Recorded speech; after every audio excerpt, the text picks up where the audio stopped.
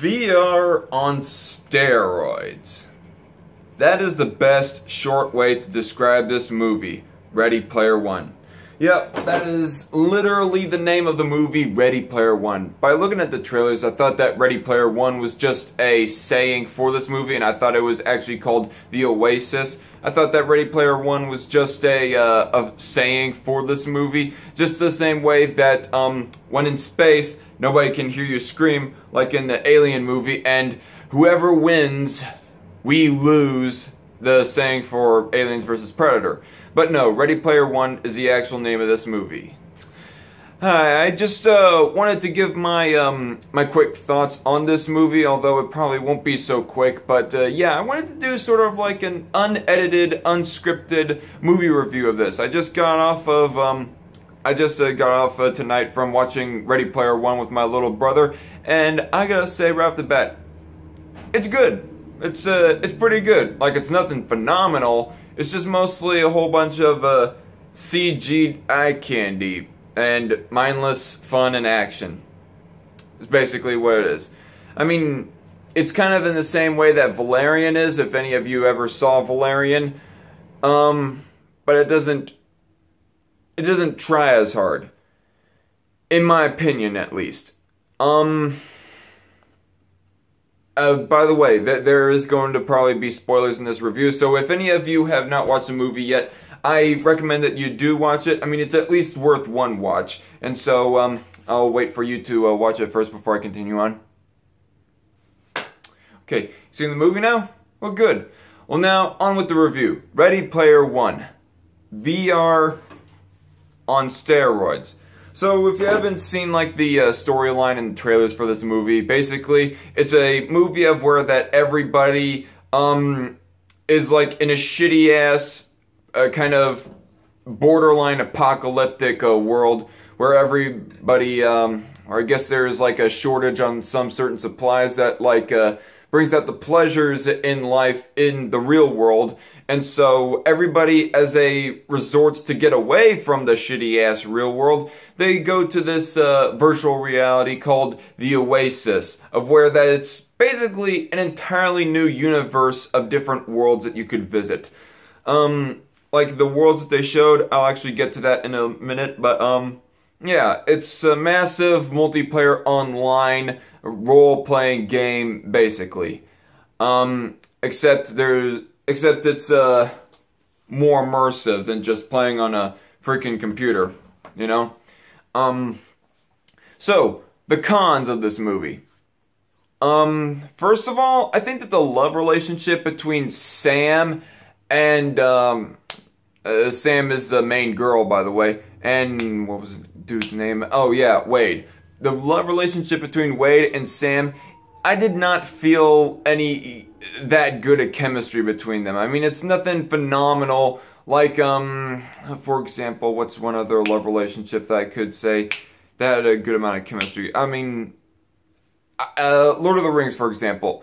Aragorn and Arwen, I mean, there was more chemistry with that. I mean, that's probably not the pinnacle example of a cinema love relationship having a whole lot of chemistry, but still, I mean, compare Wade and Sam to Aragorn and Arwen from Lord of the Rings, but at the same time, compare Sam and Wade to Valerian and whoever that other chick was from the movie Valerian. Yeah. If you've ever seen Valerian, you'll know what I'm talking about. But the main problem, I think, with Valerian, the main love relationship on that one, is that they tried too hard. With this movie, with Ready Player One, they at least did not try super hard with this love relationship. And so that makes it more forgivable. I mean, you don't expect a whole lot, but you don't get a whole lot at the same time, so it's more forgivable. But with Valerian, they kind of build it up, and they're trying so hard, and so they make it so that you try to expect a lot, but then you get very, very little. So the love relationship in Valerian is not as forgivable. Let's put it that way. The two Asian boys, like, there was some other side characters in Ready Player One, like the two Asian boys, they were not as well developed as I thought they should have been. Barely any arc, barely any storyline of their background at all. Like, they were just bland characters. Like, they were just there. They're just there to help them fight in their adventures. Sam and Wade's adventures. And the villain as well was pretty cliched. Like, the typical evil corporate exec that wants to take over take over the entire monopoly of the industry that is the Oasis. By the way, in the Oasis, there is this guy, I forgot to mention this part of the storyline. There's this one guy called Jim Halloway, I think that's his name, who created the Oasis. He is the top CEO and owner of the Oasis and the corporation that runs that simulator, but he dies. And so there is somebody who has to find an Easter egg in the Oasis to inherit his corporation. And so that's the goal of Wade, basically, in this movie. And so the main bad guy, which cannot remember what his name was, Nolan, that was his first name. Nolan Sorrento, that was his name. Nolan Sorrento is just basically the typical evil corporate exec that just looks for more power and money and so forth. There's nothing super unique. There's nothing entertainingly megalomaniacal with him. I mean, he was pretty much just about as bland. Not quite as bland, but almost about as bland as the two Asian boys that I had mentioned. The two Asian side characters that I mentioned a little earlier.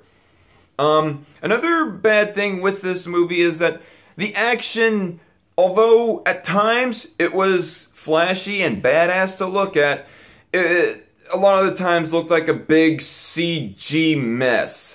Some of the times. I mean, especially when you had large groups fighting each other or large groups participating in action. Like when the action was like focusing on just one person versus one person, it seemed more focused.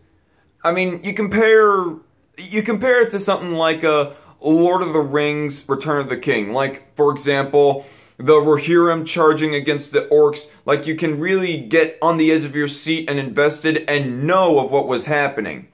But, I mean, you had cavalry getting stomped by the Mumakil in the Battle of the Pelennor Fields, and so on and so forth. But you couldn't hardly make out of what was going on with these large group battles in this movie, Ready Player One.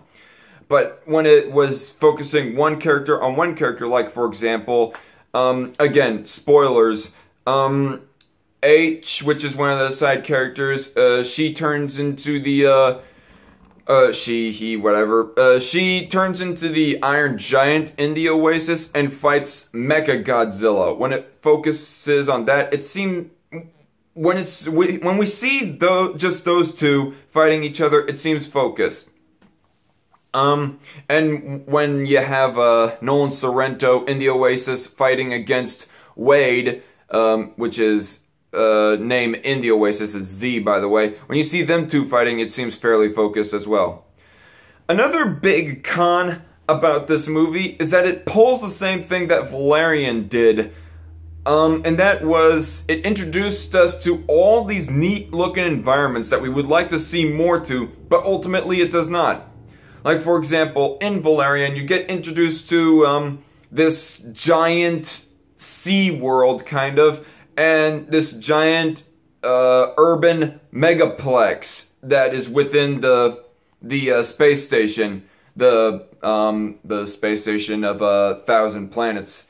I cannot remember what the official name of it was, but you know what I'm talking about. And it talks about the this farming area, and I cannot remember what it was, but you know what I'm talking about. It's introducing us to all these different environments that are neat looking and that we would like to see more, but ultimately we do not get enough. I mean, especially the urban megaplex, we don't see a whole lot of. We see a little bit of the sea world, but not a whole lot of it, when we would have liked to see more. So it kind of falls flat in that area. And it's the same thing with Ready Player One. We get introduced to this one world of where that you can snow ski down the Egyptian pyramids. I shit you not, guys.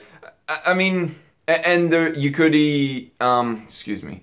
You could go mountain climbing up Mount Everest with Batman, is the way that they put it. You could also go surfing in like this tropical paradise area, and it just sets up all these different worlds and environments. And you go thinking that, oh, we are going to get some big traveling adventure where we are going to see the main characters go through all these different worlds. But no, that's not the case. We do not see them go through all these worlds. Let's see, what are all the different environments that they go to? There's like this race area, which I thought was pretty badass. They just participate in kind of this this hyped up Fast and Furious style of race where they're just racing through the city, trying to pass through a Tyrannosaurus Rex. A freaking Tyrannosaurus Rex. And all these wrecking balls that are swinging at the racers as well, trying to destroy them. And King Kong. This part was badass. But, obviously we are not in the city for the sake of the environment. We're just here to watch shit get blown up and watch the characters race. That's about it. There was this one scene when we see them go to a party area, which was all dark and gloomy. I mean, most of the environments that we do see that these characters go into in Ready Player One is dark and gloomy. A whole lot of them are. The inside of the corporate buildings, dark and gloomy. The inside of the Holloway Journal was the name of this one building inside the Oasis that is basically supposed to be Jim Halloway's memory. Dark and gloomy. And also Planet Doom. There's this one planet called the Planet Doom, which we see a lot where they just battle shit out. Dark and gloomy. We do not... There's so much potential. The thing is that there's so much potential with this concept of this whole idea of an entire virtual universe that you could go to on the VR, on basically a VR headset, but that potential is not tapped. We do not see them go through beautiful forests and beautiful mountains and all these areas of floating islands. I mean, the potential of all this is limitless. And also, it makes me go to think. One of the side characters named H fixes up and builds vehicles. Even built the Battlestar Galactica from, well, Battlestar Galactica. Whole bunch of spaceships. And the Millennium Falcon also gets mentioned in there. And we don't get to see any of star travel in this show at all. They go setting it up and you almost go thinking that, oh, maybe there's going to be space battles. But no, that's not the case. I mean, maybe they did not... I can understand them not wanting to have the characters fly the Millennium Falcon and the Battlestar Galactica, because maybe that would be getting too far into copyright infringement and so forth. But could have still had some uniquely designed starships specifically for this movie. But, again, potential wasted. There's so much potential with this movie. Like, clocking in at 2 hours and 10 minutes, and none of this shit happens. Another problem that I have with this movie, I cannot remember what exactly was one of the flaws I was going to mention, but another flaw with this movie was the pacing. Like, it starts off all big and flashy, the movie does, and explosive. But then, as we get later and later into the movie, the pacing really slows down. The scale of the plot and so forth gets progressively smaller and smaller. Everything tones down. The action slows down and all that. And we get a movie ultimately in its pacing and scale and everything that started off as a big explosion, but then ends off with a little whiff of a candle.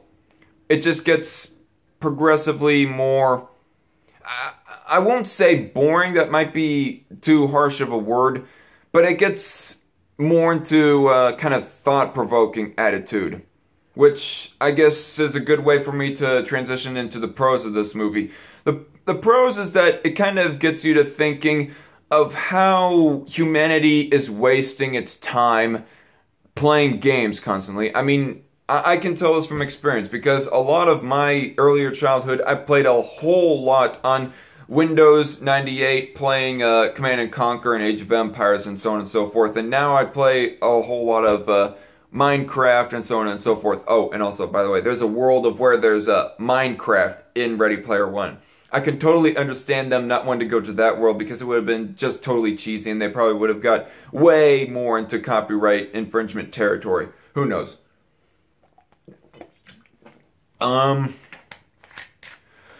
But yeah, and also, again, spoiler alert, when Wade, I mean, at this point I probably don't need to repeat it, I've already far gotten into spoiler territory.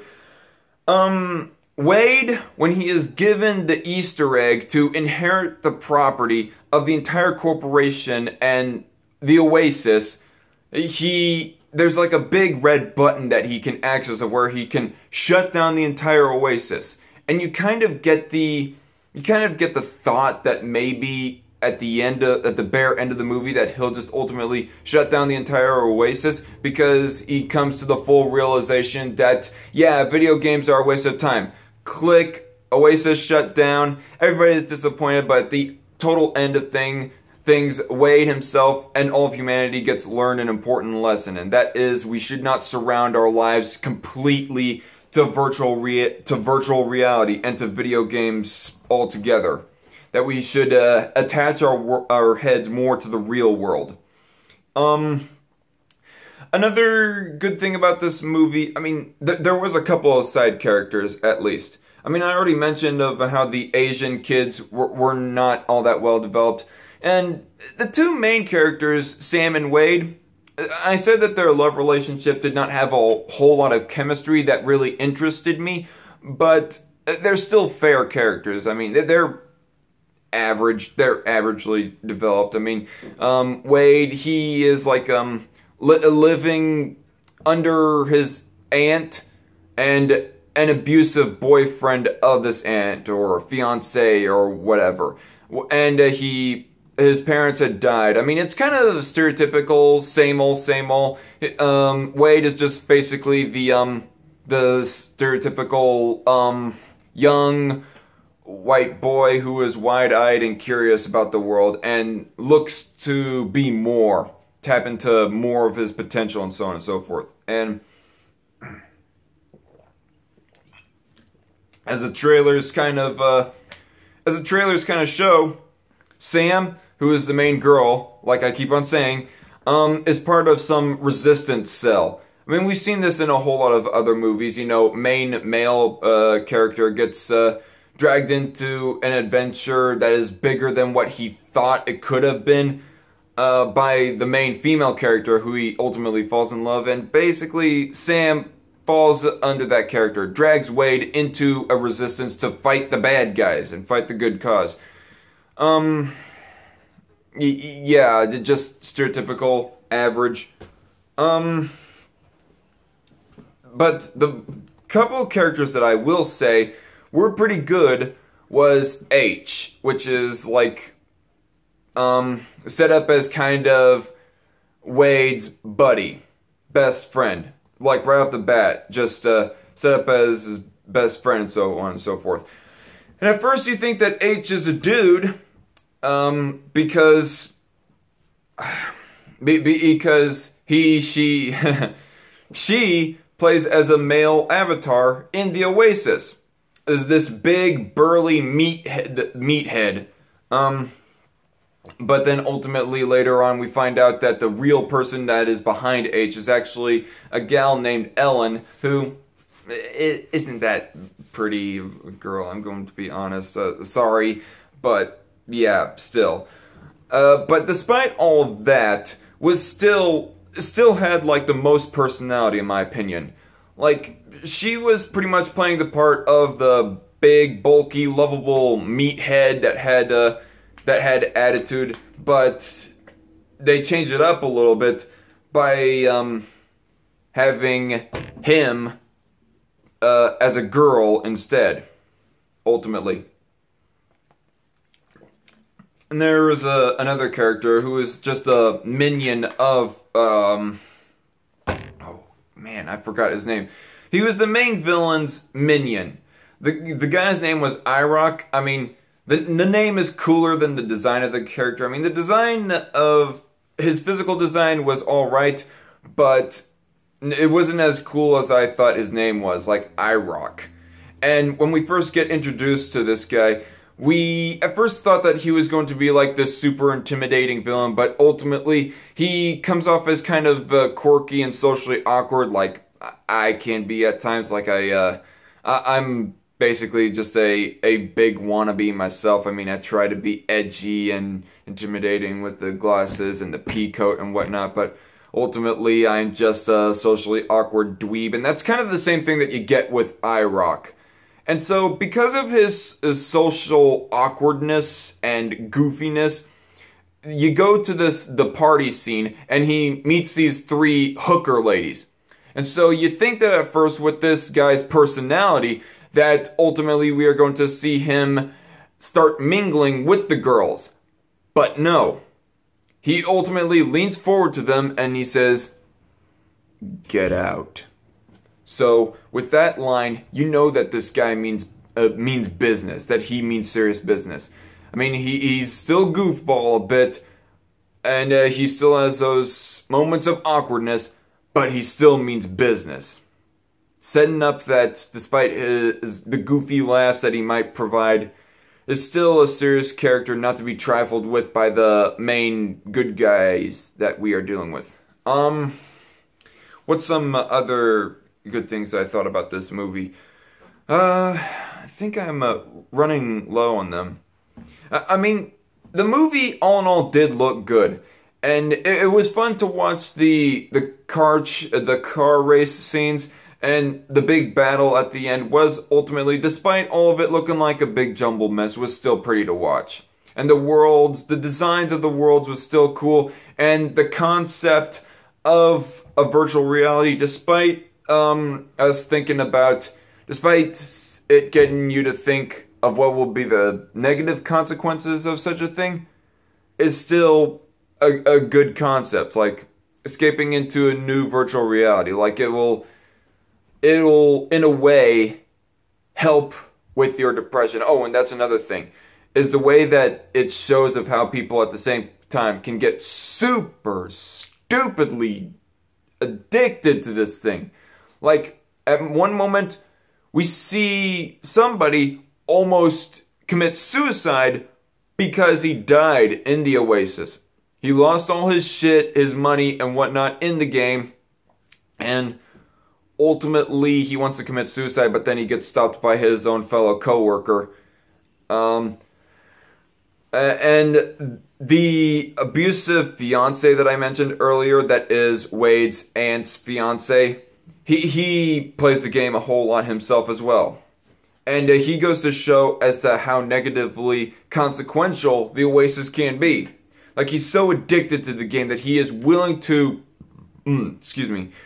to practically kill over this game. He goes assaulting Wade over the fact that Wade basically screwed him over a fucking game. That goes to show how addicting it is. And the fiance does anyway, gets so invested into this game to the point that he devotes all of the household funds into buying new equipment and so forth, so that he could, like, eventually win prize money. Like, gambling all of his household savings just so that he could win this game. Or at least win some prize from the game. So, what do I have to say about Ready Player One? Ultimately, it's nothing phenomenal. It's nothing revolutionary. It is directed by Steven Spielberg, who people would say that he has directed better things. I mean, I'm not the biggest fan of Steven Spielberg. I mean, there might have been a time that I liked Jurassic Park, but now when I go to thinking back on it, I'm not that big a fan. I barely remember E.T. I never watched Encounter of the Third Kind. The only franchise I could really say that I like of his, or that he at least co-directed, would be Indiana Jones, co-directed with George Lucas, you know. And so for a movie like this, despite it being visually pleasing, is ultimately the content, the overall plot of it is kind of low. Some low standards, I would say, especially for a legendary director that is Steven Spielberg, that gained the respect of so many people, particularly around America, but maybe even around the world. So what would I say about this movie? What would I rate it? I would say like either a 6 or a 7 out of 10. I'll say 6 out of 10, at least. Yeah, that's all that I have to say about this movie. Hope you guys like this review. Comment down below if you think that I should do more reviews like this. And if I should like a better script, come with a script this time. Or next time, I mean. And so on and so forth. But, yeah, go see the movie for yourself. It's pretty good if you haven't already. And if you have seen the movie and you're watching this review, tell me of how much you agree with my analysis of it all. So anyway, that's all I have to say. I'm Zach the Dark Conservatarian. This has been my review of Ready Player One. I'll see y'all later. God bless.